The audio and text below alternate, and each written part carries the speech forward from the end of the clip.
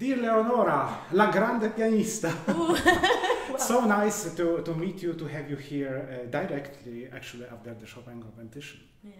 And I think last time we met, it was at the Hochschule für Musik und Theater in Hamburg. Yes. And it was, I remember, I was a beginning professor, and you were taking an exam.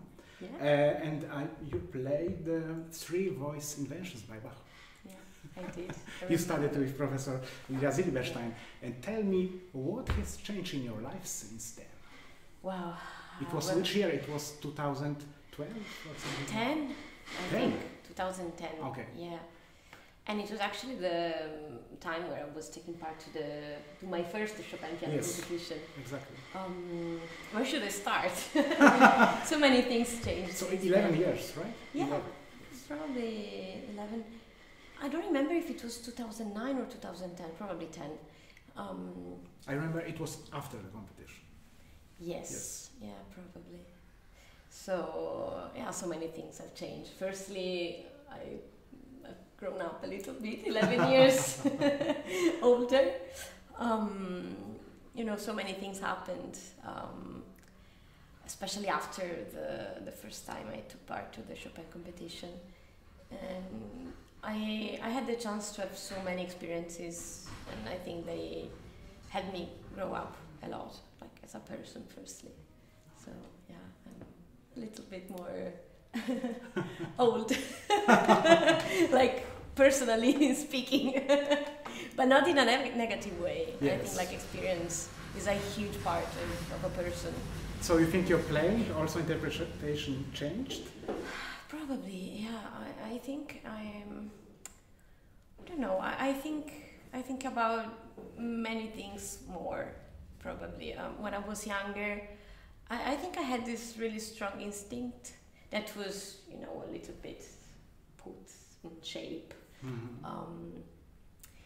And I think now I work a lot on, you know, shaping this instinct. And I don't know. I feel different, and I think I play different, but I cannot tell how I play differently. I let people tell. Okay. So this is interesting because today you play Polonaise Fantastique. Yeah. It's a great piece. Yes. What do you think about this piece? What is your personal approach to this music? I think it's a journey, like the journey of a hero. I think. Like everything goes towards this epic ending, and playing that piece is really like taking part to a journey, and that's something I think about a lot when I practice it, because it looks like sometimes it can sound a little bit disconnected from part to part because it's a Polonaise, but it's also a fantasy. Yes, exactly. I think the biggest challenge of that piece is to make it sound like one person's journey, so one cohesive thing, right? And yeah, it's really exciting to play, but also quite challenging, you know, to keep it together. Yes. And yeah. At the same time, one person, but so many different moods and different actually Even personalities in one. Yeah, and also like locations. Sometimes I feel like I'm going through a journey. Like there's one location, some things happening, then another location is something else. You know, but still the same person that's learning toward the process, I think. Please stay like you are. Oh, thank you. Thank you very much. Thank you.